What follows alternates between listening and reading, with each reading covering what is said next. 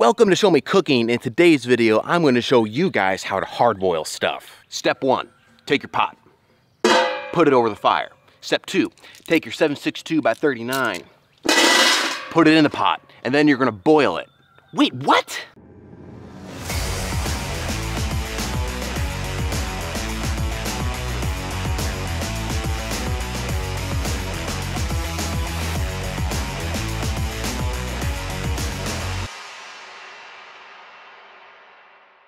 Hey guys, welcome back to Show Me Firearms, and that's right, in today's video, I'm going to be boiling some 7.62 by 39 in a pot over a little campfire. But why in the heck would I want to do this? What on earth is the point? So this whole idea of boiling ammunition actually started during the Soviet-Afghan War from 1979 to 1989. During that war, while the Soviet troops were engaged in this conflict in Afghanistan, they were very undersupplied. Now, in an effort to deal with their lack of supplies, the Soviet troops would trade the only thing of value that they had with the Afghan merchants, and that was their ammunition.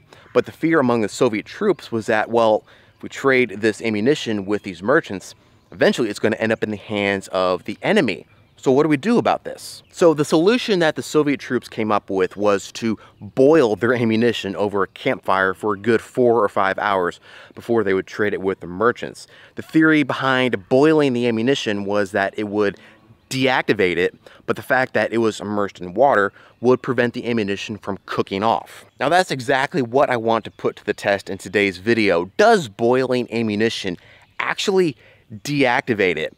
Right now, I'm going to say no. I don't think boiling the ammo is going to do anything to it because modern ammunition is very resilient to environmental factors.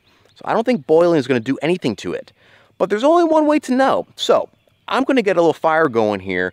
We'll take our pot, fill it with water, and then add our 7.62 by 39, boil it for 4 hours, and then see if it is actually deactivated. All right, guys, I've got a nice little campfire going here. Now, I'm going to have to put the ammo over the fire a little bit earlier than what I was wanting, because I do believe I have a storm coming in. So, I'm going to get the fire going nice and hot, put the ammo on it, and then hopefully the fire will stay going through any rain that we might have. So yeah, I'll go get the pot, the water, and the ammo, and then we'll see if this Soviet boiling ammo myth can actually deactivate some 7.62 by 39. Okay, we've got our pot about half full with water. Go ahead and put that over the fire. Now, of course, the water isn't boiling just yet, and through the research I was doing, I wasn't able to find out whether or not the water was already at a boil when the ammo was added, or if they just put the water over the fire and then dump the ammo in right away. But for today's purposes, I'm just gonna go ahead and put the ammo in immediately. All right, here we go. 7.62 by 39. Into the water. Put the lid on, retain some of that heat. Now, like I was saying, the theory is that since the ammo is immersed in water, it should prevent it from cooking off. If you guys don't know what that is, that's when you apply heat to ammunition. Eventually, it will reach a flash point and explode. Hopefully, the water prevents that from happening. So, we're gonna leave this over the fire for about 4 hours. I'll have to come out periodically and probably refill the water as it boils off. Keep the fire going, and yeah, I'll check back in with you guys in about 4 hours, and we'll see if boiling ammunition can actually deactivate it. Okay, update guys. Obviously our storm has passed. It didn't really rain too much, so it didn't affect the fire too badly, and we're coming up on almost 4 hours now. So let's go ahead and take a look at our little boiling ammo experiment and see how it's doing. Okay, let's pull the lid off, see what we got. Yep, it's boiling pretty good. Can't really see our ammo through all that steam, but it's been boiling pretty good for about 4 hours now. Okay, I think it's time to go ahead and pull the pot off of the fire.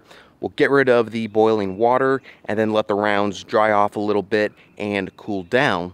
Then we'll go ahead and load them up in the AK and see if they function. What do you guys think? Do you think the Soviets might have had something? Is this actually a viable way of deactivating ammunition without leaving any visible traces? Or is this just one of those tall tales? Pause the video, let me know in the comment section down below. yeah, it is really, really hot. All right, let's see if we can dump the water out without dumping ammo on the ground. Ooh, that is hot. Hot, hot, hot. All right. There is 10 rounds of hard-boiled 7.62 by 39 in there.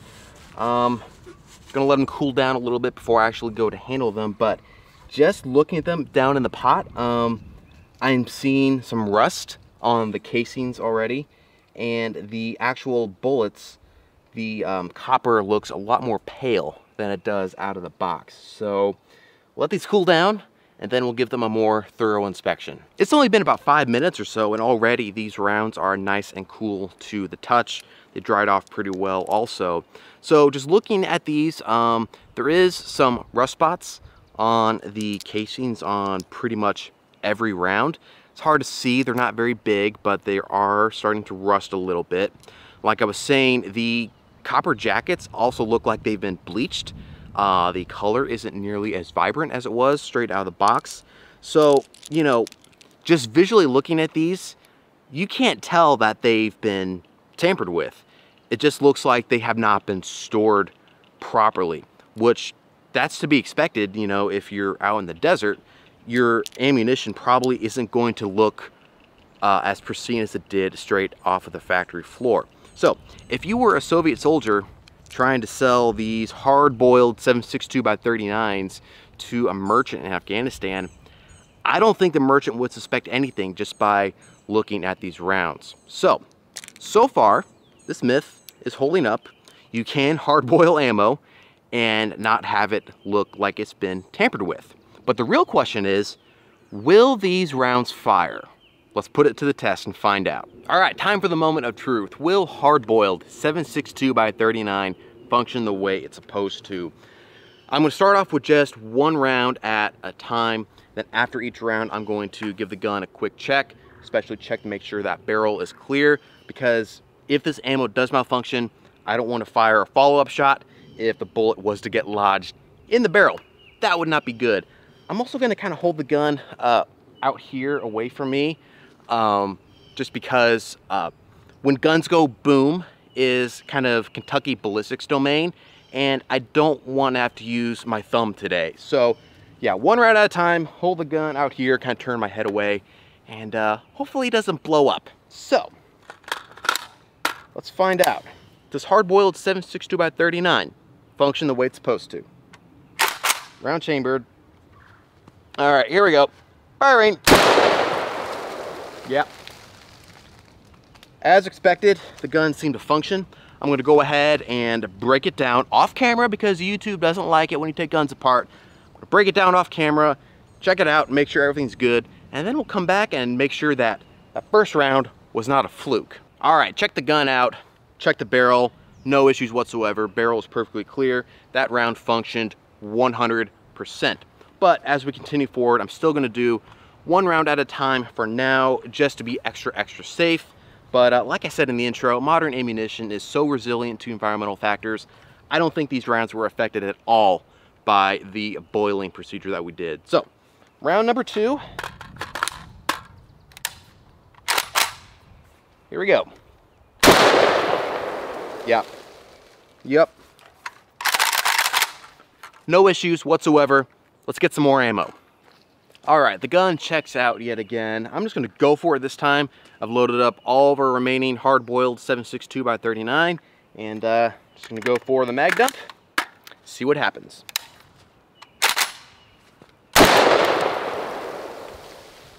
Okay, we had malfunction there. Dead trigger. That was a live round that got ejected. Yet another malfunction. Another live round got ejected. Interesting. I'm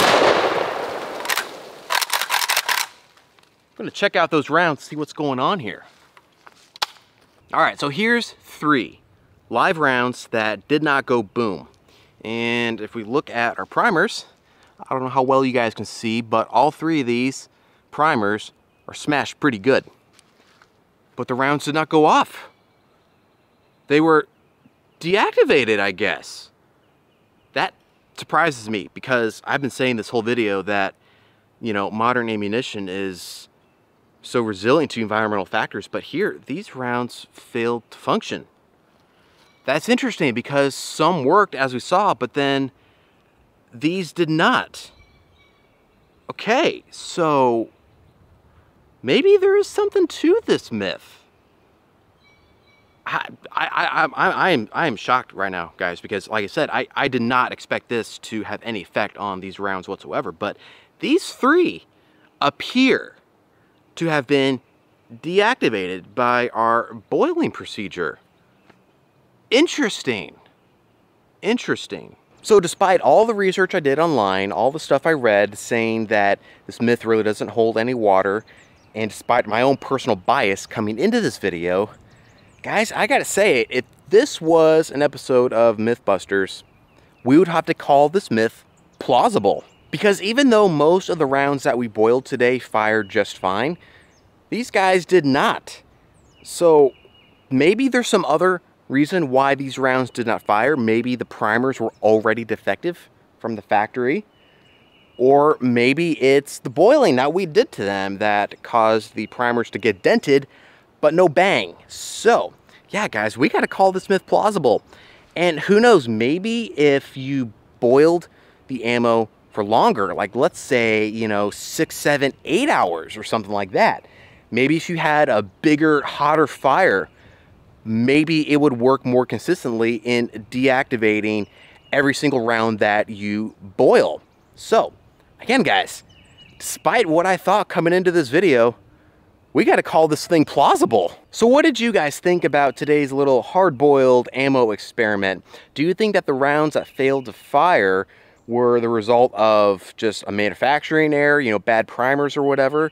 Or do you think it was because of the little boiling procedure that we did to them? Let me know in the comment section down below. Thanks so much for watching today's video. I appreciate you guys being here. Don't forget to like, share, and subscribe, and to check out my merch store. And until next time, show me them firearms. Now, this is absolutely going to tick the government off.